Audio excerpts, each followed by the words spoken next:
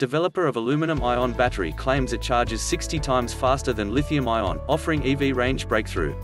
Range anxiety, recycling and fast charging fears could all be consigned to electric vehicle history with a nanotech-driven Australian battery invention. The graphene aluminum-ion battery cells from the Brisbane-based Graphene manufacturing group (GMG) are claimed to charge up to 60 times faster than the best lithium-ion cells and hold 3 times the energy of the best aluminum-based cells. They are also safer, with no upper ampere limit to cause spontaneous overheating, more sustainable and easier to recycle thanks to their stable base materials. Testing also shows the coin cell validation batteries also last 3 times longer than lithium-ion versions. GMG plans to bring graphene aluminum-ion coin cells to market late this year or early next year, with automotive pouch cells planned to roll out in early 2024. Based on breakthrough technology from the University of Queensland's UQ Australian Institute for Bioengineering and Nanotechnology, the battery cells use nanotechnology to insert aluminum atoms inside tiny perforations in graphene planes. Testing by peer-reviewed specialist publication Advanced Functional Materials publication concluded the cells had outstanding high-rate performance, 149 mAh G-1 at 5 A G-1, surpassing all previously reported AIB cathode materials. GMG Managing Director Craig Nicol insisted that while his company's cells were not the only graphene aluminum-ion cells under development, they were easily the strongest, most reliable and fastest charging. It charges so fast it's basically a supercapacitor, Nicol claimed. It charges a coin cell in less than 10 seconds. The new battery cells are claimed to deliver far more power density than current lithium-ion batteries, without the cooling, heating or rare earth problems they face. So far there are no temperature problems. 20% of a lithium-ion battery pack in a vehicle is to do with cooling them. There is a very high chance that we won't need that cooling or heating at all, Nicol claimed.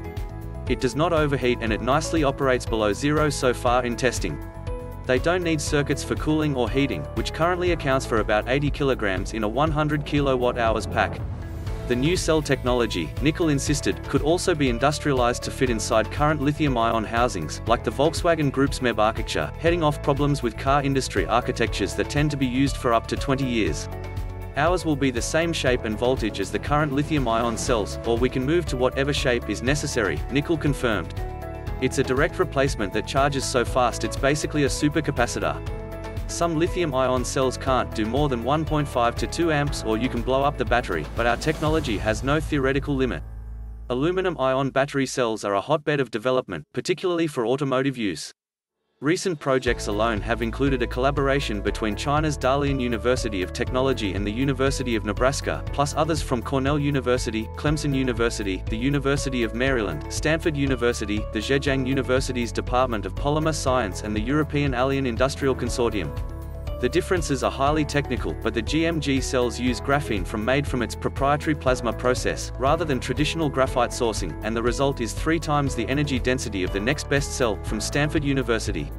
Stanford's natural graphite aluminum-ion technology delivers 68.7 watt-hours per kilogram and 41.2 watts per kilogram, while its graphite foam bumps up to 3000 with kilogram.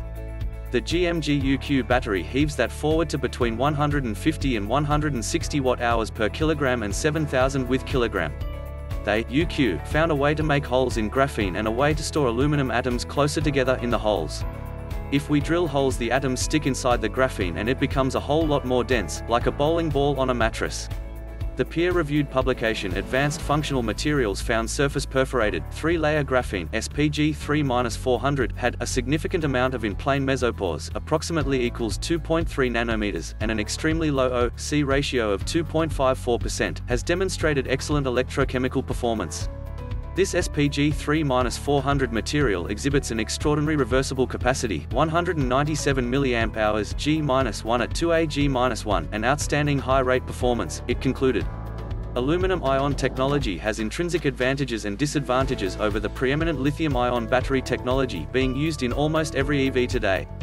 When a cell recharges, aluminum ions return to the negative electrode and can exchange 3 electrons per ion instead of lithium's speed limit of just 1.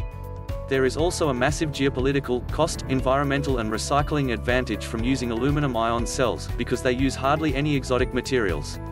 It's basically aluminum foil, aluminum chloride, the precursor to aluminum, and it can be recycled, ionic liquid and urea, Nicol said. 90% of world lithium production and purchasing is still through China and 10% is through Chile. We have all the aluminum we need right here in Australia, and they can be safely made in the first world. Listed on the TSX Venture Exchange in Canada, GMG hooked itself into UQ's graphene aluminum-ion battery technology by supplying the university with graphene. Our lead product scientist Dr. Ashik Nanjundan was involved in the University of Queensland project in its Nanotechnology Research Centre in its early days, Nichols said, admitting GMG almost lucked into the technology by supplying research projects with its graphene at no cost. GMG has not locked down a supply deal with a major manufacturer or manufacturing facility. We are not tied into big brands yet, but this could go into an Apple iPhone and charge it in seconds, Nichols confirmed. We will bring the coin cell to market first. It recharges in less than a minute, and it has 3 times the energy than with lithium, the Barcaldine product said. It's a lot less adverse effect on health, too. A kid can be killed by lithium if it's ingested, but not with aluminum. Another benefit would be cost. Lithium has risen from $1,460 a metric ton in 2005 to $13,000 a ton this week, while aluminum's price has edged up from $1,730 to $2,078 over the same period.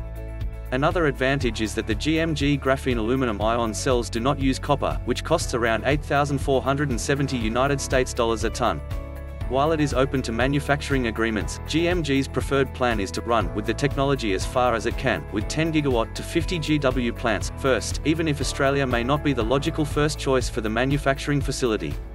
It's not the only Brisbane-based company pushing battery solutions onto the world, either.